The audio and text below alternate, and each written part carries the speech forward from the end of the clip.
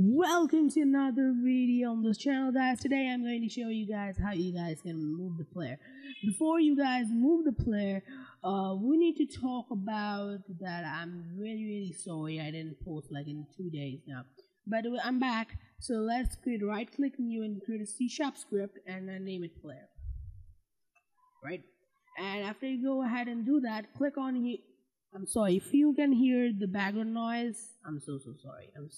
Okay, so go ahead and drag and drop the player script. I already have one, so I'm gonna remove this component and just take it out.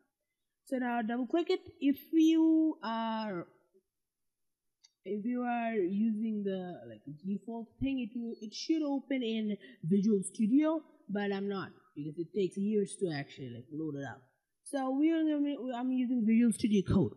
So first we need to determine how much speed you want to apply to the player. It will make sense first, so just to write with me, public float speed. Now this variable will be, hey, how much this speed will be applied to the game object. We can name them whatever you want. Now we need to get input from the player. So say right float hos, which means horizontal, equals input dot get axis.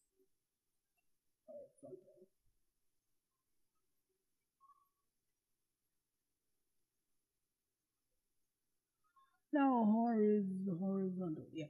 So now what it means? It means that whatever our input position is, just go ahead and stick it out. It means if we hit it will make sense with.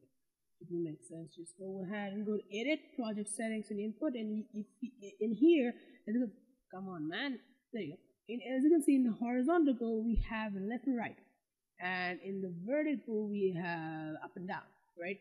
Now these right here, now what happens is input.getAxis horizontal will be -1 if we hit the left arrow key. It will be 1 if we hit the positive button. It will be 1 if we hit the right arrow key, just like that. So we can just write it out just like this. And now we need to apply some force to it, right? Let's move first. Transform to translate, which makes it move.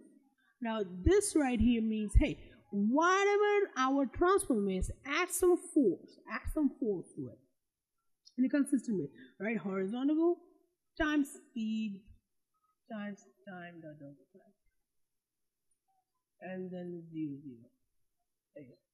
Now what it means, hey, the x-axis is this, okay? In x-axis, horizontal -1, speed times -1 is minus amount that speed. It's just like this, right?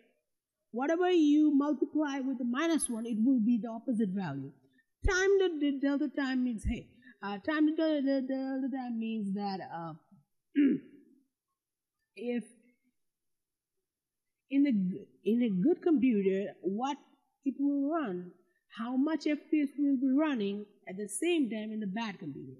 Like in the bad computer, it's like 30 or 40. In the good computer, it will like 30 and 40. There is no difference between the physics it applies. Okay, so it's this. Now let's get back and just go ahead and just run it. Come on, yeah, there you go.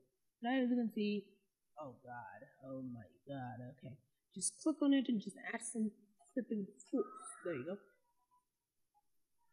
Now go ahead. 20 works for me because it just, look how small it is and how good it is.